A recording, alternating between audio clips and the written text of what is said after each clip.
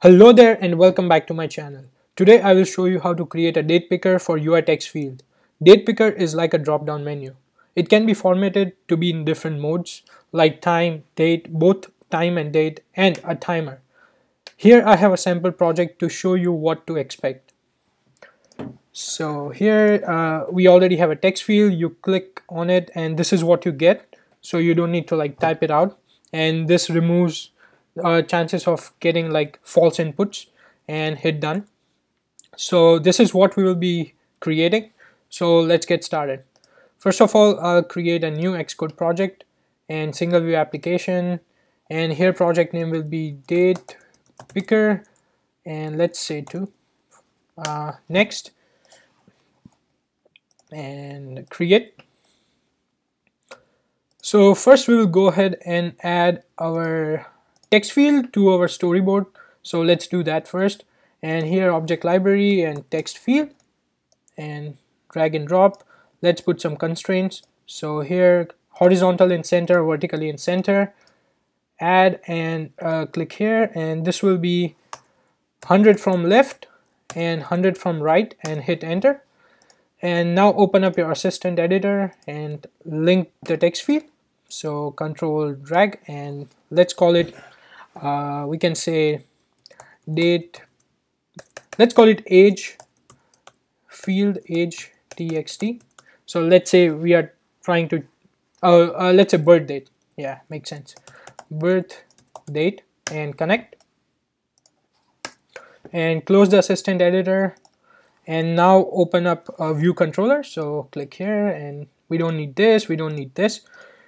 Okay, fonts bigger here, and let's get started. So we need a variable called date picker and date picker, and this will be of type UI date picker. And go ahead and create a function. So it will be create date picker view. Just date picker is fine. And here, so our input, let's go back and let me show you here. So this is just a replacement of a keyboard, right? So we need to add this done button, and actually it's like a toolbar, and this is a bar button item. So let's do that. So first create a toolbar, and this will be let toolbar equal to UI toolbar, and open close, and this will be toolbar dot size to fit, so that it fits the full screen.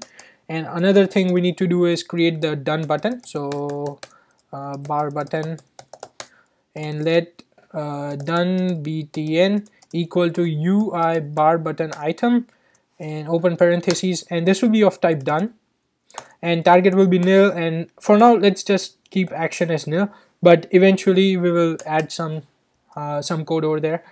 And now we need to assign the toolbar to the keyboard. So it will be assign toolbar, and this will be date it's birth date text dot input accessory view, and this will be a toolbar. And now we need to assign our date picker to the text field, and let's do that. And this will be birth date text dot input view equal to date picker, and that's it. So don't forget to call the function in your view did load. So we will say create date picker, and let's run and see what happens. So this is my previous work. So here is the new one, and click here, we get the date picker. Oh, okay, we forget to add the done button to the toolbar, so let's go ahead and do that. And here we will say toolbar dot set item, and here we will pass in our done button, and animated will be true. And let's run again and see. So okay, we got this, and we have the done button. So let's go ahead and make the done button work, and here we'll make the changes. So let's say func done pressed, and so pass in this over here, selector, and this will be done pressed. And so I'm using Swift 5, so I need to do this, add at objc to expose the instance method to Object-C and fix it. So it will add this stuff over here. So we need to do two things. When done is pressed, we will assign the selected date to our text field and we will close the input view. Okay, so let's go ahead and first assign the text to our text field, and this will be text equal to string interpolation, and here goes our date picker dot date, and we will say self.view.end editing, and this will be true, and let's run and see. Okay, so click and I select Monday, February 3 and hit done. Okay, so here we can see that we get the date, but it does not look good. And let's say you don't want time and all this extra stuff, and as it is birth date, we don't really care too much about our the time, right? So let's do some formatting over here. First, we will make the date picker to just show dates. Okay, so for date picker mode, and this will be date picker dot input mode.